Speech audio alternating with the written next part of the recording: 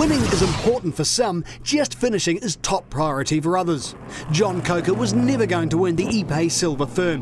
His 65 horsepower Skoda 130 LR brings up the rear of the field, but he will eventually finish, and that's more than a dozen cars can boast. It's a similar story elsewhere. Taking the checkered flag is the last thing on Greg Paul's mind. Teamed with his mate Peter Martin, they're ticking the bucket list. After all, this is the first time in more than 2 decades a gravel marathon has been run in the North Island.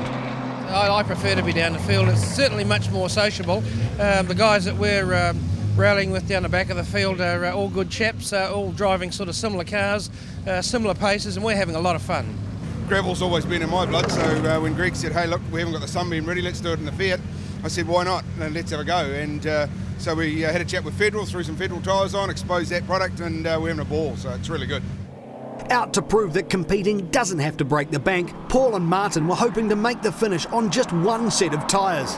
But discretion is the better part of valour.